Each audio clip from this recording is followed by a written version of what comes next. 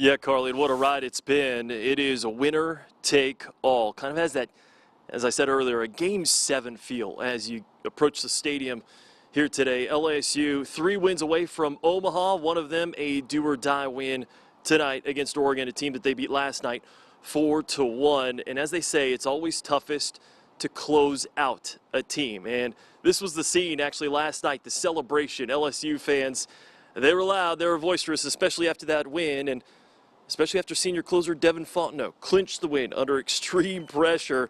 The Oregon Duck fans kind of came alive there in the later innings. But let me take you back to 2019, really a sore spot for LSU baseball. Devin Fontenot, nearly unhittable against Florida State in a super regional in Baton Rouge, goes 6 1/3 innings pitched, then in extra innings.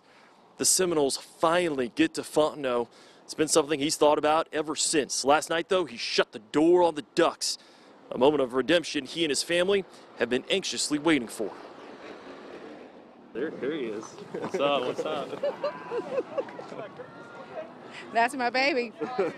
He was drafted. He chose to not, take the deal and come back for his senior year. He reached graduation. He got his degree. He got his ring, but that's not the ring he wants. He ultimately wants to, go to the College World Series and get that ring for his team. How fired up are you for Monday night? I'm so fired up. I can't wait. I know that our kids are warriors. I know that that team has a lot of heart, and they want it for Coach Maneri.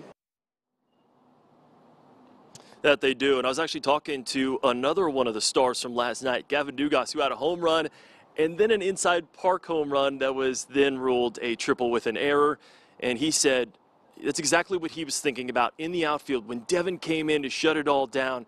Truly one of the unique stories. Devin, as they say, all hands are on deck for tonight. Could see some action to help close out a regional final win.